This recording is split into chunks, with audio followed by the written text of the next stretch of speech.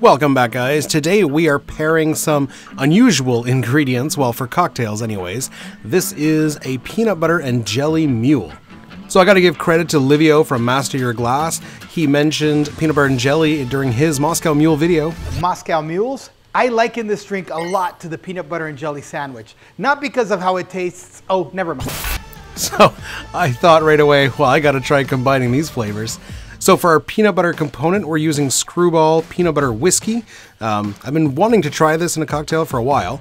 And then for the jam component, we've got Frangoli Strawberry Liqueur. So that's what we're gonna use. I was thinking of using Chambord, but then I remembered that I had this Frangoli. So let's go ahead. So we're gonna start with a copper mug, because that's standard for a mule, and we're gonna fill it with some ice. Now these mugs are pretty large, so make sure you fill right up to the rim with ice, as much ice as you can fit in there. There it is. All right, let's get our peanut butter whiskey Skrewball.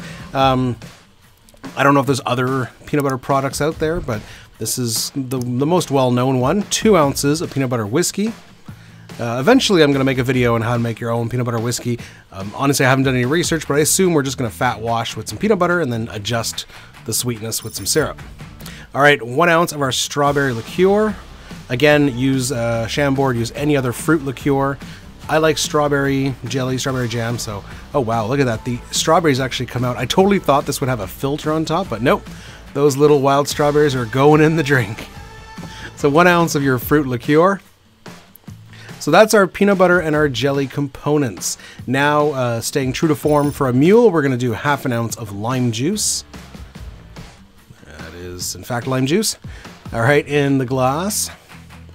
And then we are simply going to top off with our favorite ginger beer. I'm using Canada Dry Premium Ginger Beer.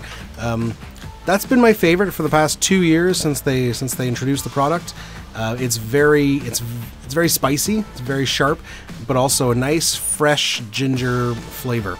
So it's really good. I recommend it if you can find it. Okay, there it is. We topped it off. Now we're gonna just grab a little spoon straw here and give it a quick mix. Looking good. All right, lower that straw in there. Let's get to garnish. For garnish here, you know, we can go pretty standard with a, we got a dehydrated lime wheel there, looks good. But if you want to get fancy, you know, how about a little mini peanut butter and jelly sandwich on the side? There it is, look at that. Doesn't that look hilariously awesome? All right, well, before we taste this, I'm just gonna get rid of this little sandwich, give that to Odin. Here you go, buddy. All right, let's get, I love how the little strawberries are sticking through. Okay, so that's surprisingly delicious. That's enjoyable.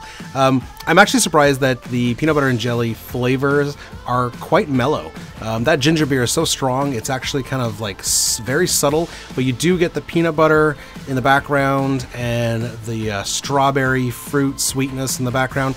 They're both there, they're both present, but this is still very much ginger forward, as it is a mule. Yeah, 2 thumbs up for that one. So there it is, guys, our peanut butter and jelly mule. I hope you had fun. It's fun to kind of do silly ingredients and come up with fun drinks. If you like mules as much as I do, definitely check out a collaboration between myself, Vino from 60 Second Cocktails, and Tyler from the Never Empty Bottle. We did 12 Moscow Mule variations. I will link below. Check out that video. It was a lot of fun to make. And that's it for today. We'll see you next time, guys. I'm going to give this sandwich to Odin here. He loves peanut butter. Cheers.